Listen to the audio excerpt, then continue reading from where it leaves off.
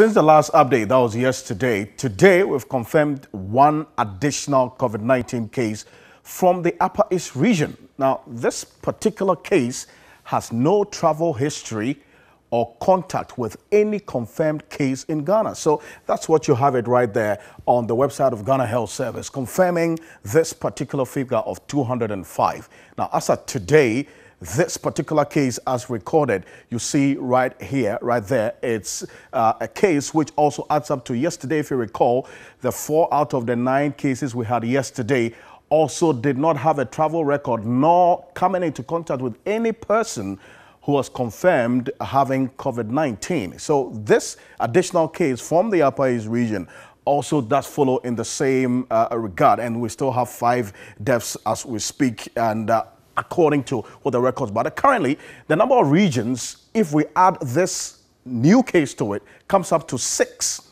So we have the Greater Accra, Ashanti, Northern, Upper West, Eastern, and now the Upper East region. So the Greater Accra still leads with 183 cases, followed by the Northern region with 10 cases.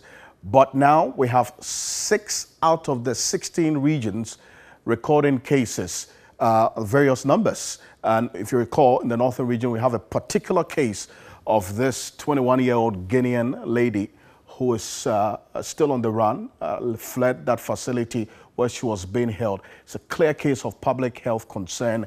We keep an eye on that and be updating you. But if you look at how we started the week, this is how the graph really looks like. On Monday, we started with 152 cases.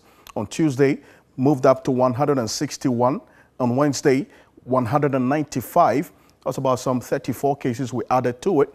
And then on Thursday, that was yesterday, 204 cases.